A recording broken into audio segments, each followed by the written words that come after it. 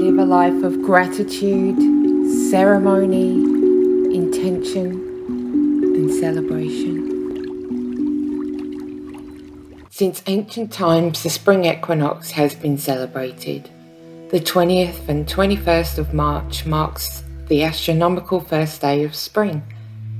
After this date, the northern hemisphere begins to tilt towards the sun, giving us more light and warming temperatures.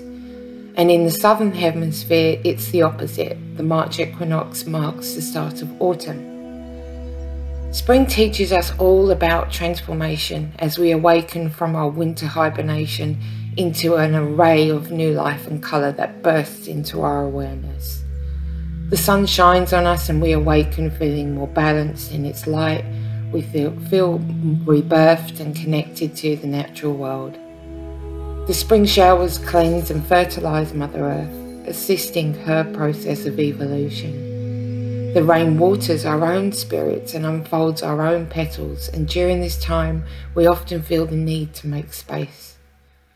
So I invite you to reflect upon this spring energy within you and around you. What needs letting go of in order for you to move forward? What space needs to open up? What fresh ideas are worthy of your attention? You can give back to nature by throwing organic wildflower seeds anywhere that needs some colour. This will attract and assist many of our pollinator friends.